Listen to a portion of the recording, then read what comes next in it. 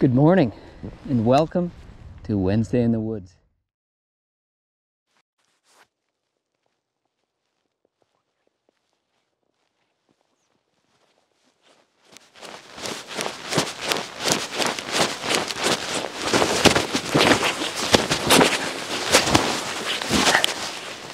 Good morning and welcome to Wednesday in the Woods.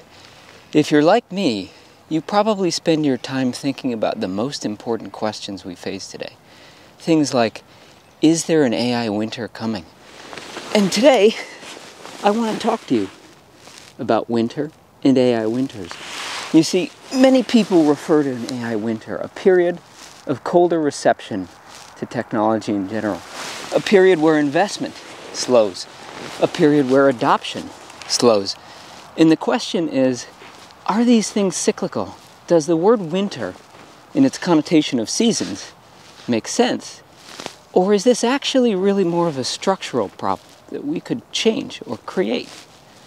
And I think it's important to remember that these winters, these AI winters, may be a function of a broader technological winter, but have traditionally been discussed in the context of solely an AI winter.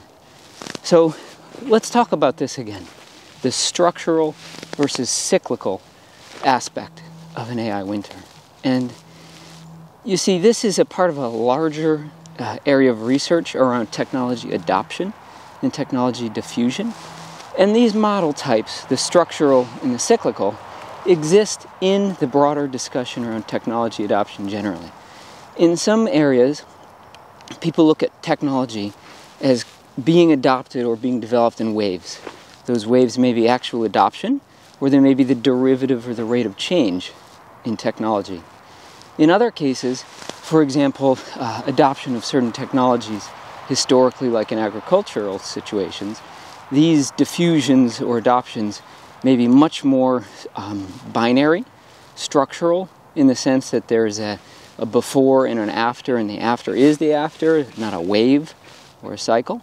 And these models often don't talk, right? There are very few models, if any, that are capable of producing both structural in the binary sense and cyclical in the periodic sense phenomena when the models are run. And all of this has to do, in a more general sense, with discussions of philosophy of science. So AI is a product generally at the beginning of the pipeline of research. And the question in science is this research a kind of a linear or a small step, almost an evolutionary, mutational process of growth, as Karl Popper posits? Or is it more of a kind of a multidimensional exploration punctuated by periods of very large seismic growth or change, often called paradigm shifts? And in my opinion, both of these things are true at different points in time, at different parts of science, and often simultaneously. There is both this kind of microevolution, as Popper posits, as well as this macro or seismic evolution, as Kuhn posits. And the way that AI research obviously follows has mirrored this. So neural networks, for example, were a technology that was a species, if you will, like mammals that may have existed. There was a long period of time where they were not dominant. For example, expert systems or other statistical approaches dominated. And then subsequently, following some exogenous change, say the availability of GPUs and GPU computing approaches to fitting such models, we now see a world where deep learning models are the dominant kingdom, or the dominant species, if you will, in the world. So just like mammals, once a kind of a second order, second fiddle species or type of organism, today, after some exogenous change, much more in the driver's seat, at least in terms of the scientific process. So to bring all this back, research is clearly where many of these ideas begin, and so what we do in research certainly must contribute structurally to what we subsequently observe through these cycles of technology adoption. Whether it's a hype cycle, like the Gartner hype cycle or not, is obviously a matter of opinion or fact to the extent that we observe evidence. But research is where these ideas begin. And so it's important that we think as a group of researchers and as a society about what we're doing when we fund research, when we match faculty with graduate students or researchers in industry with researchers in academia. Because if we, for example, don't have a robust research ecosystem, if we put too many eggs in one species basket and some exogenous event occurs, for example, privacy regulation that enforces standards with respect to the transparency of model types, then we may be left with very few healthy organisms left in such an environment. But research, right? Research is where this begins, but it's not where it ends. As the Gartner hype cycle, for example, posits, there's the pipeline from research begins to transition into adoption in industry, and this is where the hype cycle typically begins, right? Where researchers may or may not exaggerate their claims in publication, but once taken into the industrial or business context, it is often the case that such claims or applications rapidly lose touch with the reality of the research. So when the research task is better aligned with the real-world use cases, I think we're safer.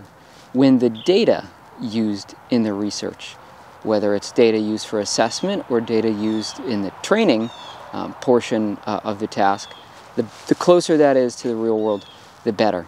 When we assess what our models are doing, the closer that assessment is to whatever the value proposition or propositions are in the industry, the better, the less likely there is to be, let's say, a hype cycle where we get out over our skis and may stumble. And lastly, the more transparent, the more clear the publications are related to the research, the less likely I think we are to get out over our skis. When, for example, publications clearly articulate where not to use or where weaknesses are known to be in models or in techniques, then the simpler it is for others in industry to either clearly defend why something shouldn't be done or to understand originally that there are limitations to use cases. But in industry, there is agency, right? There's autonomy, and frequently we see that many of the issues when it comes to so-called winters arise in, let's say, too much capital chasing too few ideas, or too many sales and marketing approaches that are not aligned with their reality. That, for example, overpromise and underdeliver when it comes to the actual sophistication or complexity or investment required in a project, or in the actual deliverable or values. And these are all really structural reasons, right? These are things that we can do as researchers, things that we can do in industry, ways that we can organize our organizations, ways that we can allocate the investment that's made available to us so that we have robust research and we emphasize and properly fund the other parts of the pipeline like communication and assistance with industry. But to be fair, there are other structural reasons why things may or may not be adopted, or why adoption may not be so good, for example, in the case of the hype cycle in winters. And those are reasons we don't have control over typically, right? So for example, if you're bringing a technology to market in a highly concentrated monopolistic or oligopolist environment, then adoption is probably going to look different than a fragmented environment full of competition. For example, in environments where there's only 2 or 3 players, you really only need to get 1 or 2 of the market participants in the monopolist position, whether it's a monopolist buyer or a monopolist seller in some sense, to adopt or to desire the adoption of the technology, and you might see rapid adoption. It might be easier to standardize, to enforce what's necessary in, for example, data exchange, to get the value that's promised out of the actual adoption processes. On the other hand, in highly competitive markets, it may be difficult to get the collaboration or coordination necessary for the market participants to experience the benefits that are promised. And so that's a structural aspect of the markets that we actually try to address, the customers that we try to work with, that we can't really control as researchers or in industry when we try to commercialize ideas. Separately, and even more exogenously and out of our control, is the fact that so much of this is driven by the macroeconomic cycles. So to the extent that the macroeconomic world still experiences traditional cycles, which we'll see where we land and whether the cycles look the same or whether the peaks and troughs look a little different, but to the extent that there are cycles in the macroeconomic environment, they clearly drive access to capital. Capital both for research, for company formation, for investment within companies, and obviously to the extent that a company needs to purchase something, the actual buying function for the commercialization of AI or technology generally. We can't control that stuff, right? So I guess to bring it back to the original question, is an AI winter necessary, right? Is it faded? Is it really seasonal and cyclic? Or are there structural elements? I'd have to say that my opinion is that, like so many things, it's both. There are cyclical elements, some of which are endogenous to AI and technology and research and in commercialization, but there are also exogenous cyclical factors like the macroeconomic environment or social perception of things like privacy. Separately, there are structural elements, and what we do when we make choices as individual companies or as research communities from these structural perspectives, like where we put funding or how we decide to go to market, do impact how quickly the hype cycle might occur, how big the difference between what we promised and what we delivered is. Obviously, it's correlated to the degree to which there's regret, remorse, negative PR, etc. among buyers. And so we can control those things.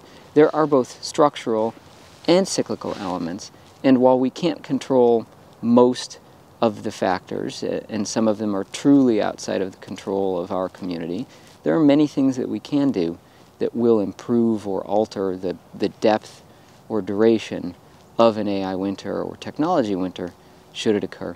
And so I think it's an interesting question. It's a perennial question. It's a question that's important for us not to forget as we're, again, starting in research, allocating funding, and working our way through investing in ideas or bringing ideas to market in an operating company sense or as a buyer, selecting or purchasing technologies. But at the end of the day, there will probably be an AI winter. It may or may not be a part of a broader technology winter. The drivers could be purely economic, they could be societal, they could be technical, and over time, probably all three things will occur, right? We will have purely cyclical, purely structural, and mixed winters that will occur. And so I hope we'll do what we can to minimize or avoid those winters where they may occur, but we should expect them, like the seasons, to simply occur at some point. Hopefully it'll be a mild one. This one isn't so far. Signing off. See you next week. Enjoy